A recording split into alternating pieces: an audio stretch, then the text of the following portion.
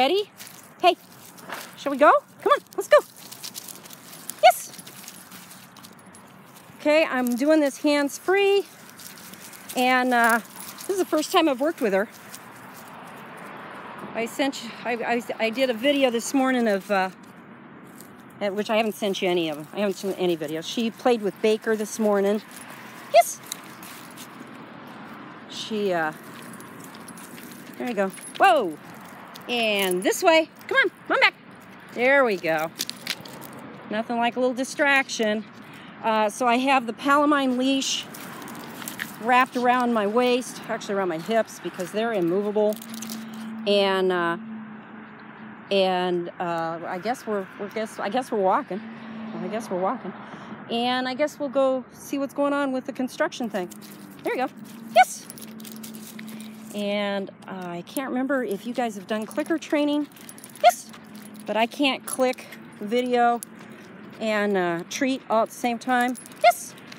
I'm walking her on my left, which is safer. Come back. Yeah, sorry, dropped it. Okay, when she starts to run away from me, I guess I'll take the opportunity to work on a recall. She probably has about, I don't know, 12 feet, I don't know, of leash here.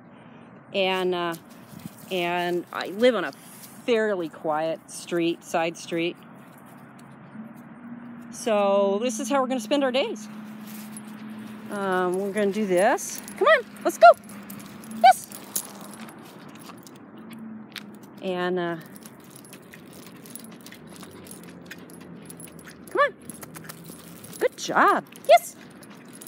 And I treat from the hand that's closest to the dog. So if she was on my right side, I would treat with my right hand, but she's on my left side, so I'm treating with my left hand so that she doesn't cross in front of me. Yes.